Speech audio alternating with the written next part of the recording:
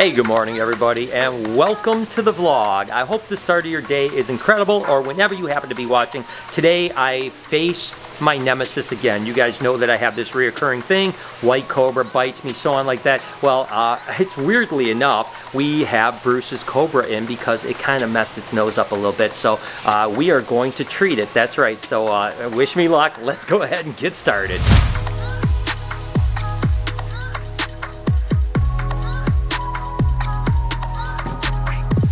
Again, you know, basically, Bruce, what happened here? Jasmine here is out in the open when she's in her cage. Right. So she's been up against the glass, bashing her face a whole lot.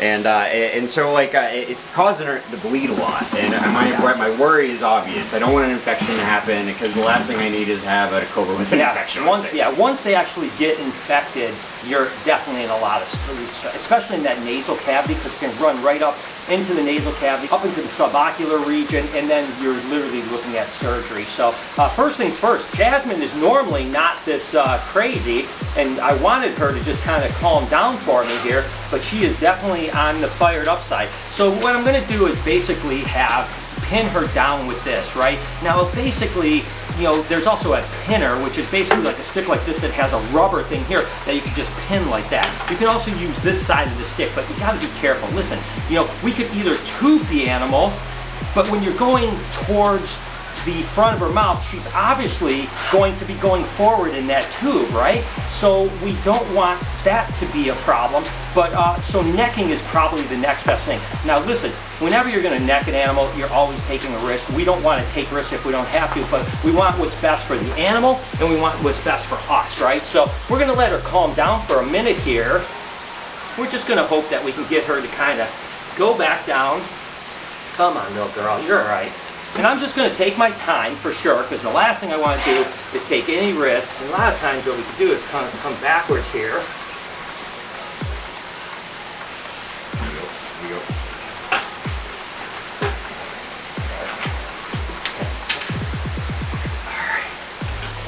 Okay, yeah, I got her. Yep. Now we have her grabbed. The good thing with the Lapids is they don't have long teeth, right? So they're not going to poke through the back. So I can do a kind of more traditional hold of this animal right here. And again, I'm not messing around. I'm not cowboying up. I really don't want to be holding her this way, but we're going to do it best. You can see that little wound right on top of her nose.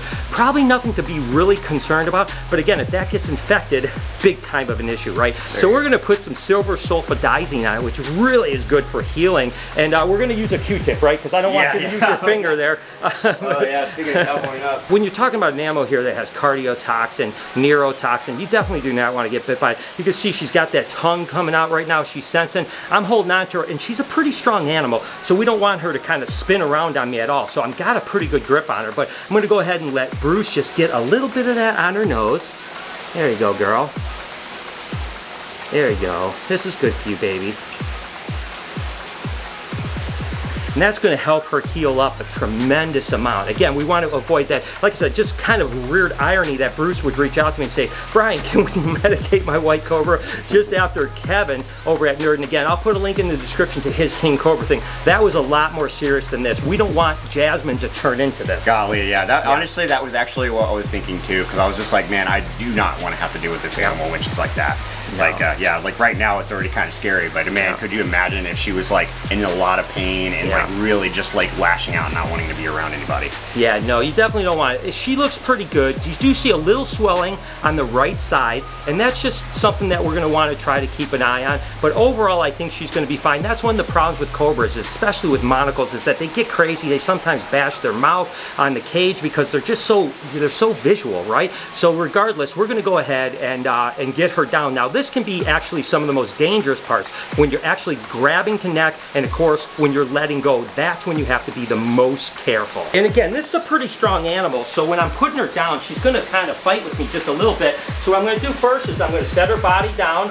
I'm going to count to 3, 1, 2, 3, just like that. And you can see now she's kind of fired up again. It's okay, girl. No harm, no foul. She's completely fine. She doesn't look overly stressed. As a matter of fact, in a weird way, she looks a little calmer than she did when we first had her, which is really good. I mean, she is absolutely a beautiful animal. And I gotta be honest with you guys, the thing that I was very concerned about was that she's normally really well behaved. So I thought that necking her was gonna be pretty easy. And then we pull her out and she was fired up. I mean, she was ready to go. And we definitely don't want that right now. But all in all, we went through this, you know, thankfully, you know, there were a lot of people that I dealt with when I was younger that used to mess with necking snakes for venom and stuff like that. So I've been around it enough and done enough. And ironically enough, this stick right here, this snake hook that I have here, it was a little sentimental because this is the one that I actually brought to me to Australia when I did Venom Hunters. So this snake hook has seen inland taipans, coastal taipans, brown snakes,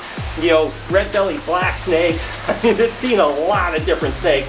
And so I thought, let's just keep the good luck going, right? But Jasmine is beautiful. We'll go ahead and get her back, just so that she's all right and stuff like that. And we'll let her calm down. Here you go, girl. I know, baby. It's all right. And I think she's going to be completely fine after this. I think that this will be perfect. And we might have to do this one more time. We'll just have to see how it goes, you know what I mean?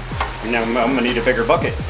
Yeah, she's getting big, Bruce. She's getting big, bro. She's getting big. I remember when you got her and she was like, she's itty bitty. Like a little tiny girl. So kind of an irony that two white cobras needed some treatment, and it's in fact, but listen, like I said, this is not bad at all. This is kind of a preemptive medication, whereas, you know, obviously Kevin's with his king cobra was pretty serious, and that took a lot of skill to do what he did. Again, I definitely encourage you to watch his video, link in the description. Pretty amazing, and I pray that that white king cobra does well because she is a gorgeous animal, and I certainly want to see babies from her. I know Bruce is going to want to get some baby white ones down the road, so so that was really cool. But anyways, Jasmine looks good. We're all safe. She's back in, and we're moving on. All things considered, things went pretty well, but you guys know I told you in the beginning that I had this kind of reoccurring thing about a white cobra, and it's just kind of an irony that I'm working with a white cobra with Bruce's a bunch. So interesting enough, the first time I went to go neck the animal, I had to back off because I had a massive deja vu. Give me a second here, because I just had some really bad deja vu. Did you? Yeah, I know when to back up. When you feel it. Yeah, you don't want to feel like that trying to pin her. Yeah. No, it was just a really bad deja vu for a second. Cut back to a dream. Yeah. Very unusual for her to be so feisty. Oh, she's really feisty, yeah. And isn't it interesting that, you know, that deja vu, that kind of reoccurring dream that I've been having for 10, 12 years, maybe 15 years, was so similar in my mind at that moment of the reptarium. I mean, I remember seeing the iguana cage, you know, everything around me. You gotta remember 10 or 12 years ago, this place didn't exist. So the fact that that was in my mind, it's just weird. I don't know that I understand deja vu 100%, but it was weird that that happened, and it did freak me out a little bit. But nevertheless, let's get back to it. You guys know every day I've got to switch my male ball pythons around during the breeding season. Actually, tomorrow they'll get switched back home and get a couple days out, just kind of seeing if there's any breeding going on. This is an albino clown ball python, bred to an albino double het, another double het albino right here. And you know, when it comes to like what happened with that cobra and stuff like that, you know, number one, I always say, and this is a lock right here, this is actually a ghost het for clown bred to a clown het for ghost, so it could potentially push some ghost clowns. Basically what I'm going to do is just mark that, make sure that we know that that is breeding. And but my point is that, you know, I don't let my fear, and trust me, I've worked on this really hard, I don't let my fear actually stop me from doing what I want to do, right? But at the same time, I don't want to be stupid, right? I don't want to, you know, make a silly mistake. Is there some sort of premonition about a white cobra biting me? I don't know. Or is it just something that is fabricated in my head? So when I had that little bit of deja vu, the first thing I was going to do is obviously back off here. We got another, this is actually just a pied bred to a pin for het for pied. And this is the first breeding of the season, which is pretty exciting. So I'll go back and track that one too. But at the same time, you know, I don't want that fear of, oh my gosh, what if this actually happens. And it is kind of an irony, number one, that Kevin had the White Cobra have an issue, and then Bruce literally texted me last night and it's like, hey, do you mind if I bring in Jasmine?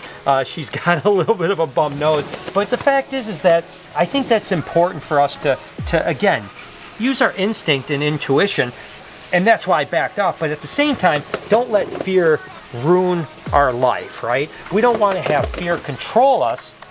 And certainly this comes from someone that's dealt with anxiety in particular in the last 6-8 months tremendously. And I've been working really, really hard to not allow that fear to overtake me, and every time something like this happens where I have that deja vu, something weird, whatever the case may be, this is actually a good opportunity for me to claim a victory, right? I was victorious today over fear. I had this fear like, wait a second, I've got this premonition about getting bitten by this White Cobra, and I could have easily kind of chickened out and said, I don't want to deal with this. And there was a minute that I was thinking about that, to be totally honest with you. But what would that have done for me? Here's another really cool breeding. This is actually a banana super chocolate bred to a chocolate pinstripe right here.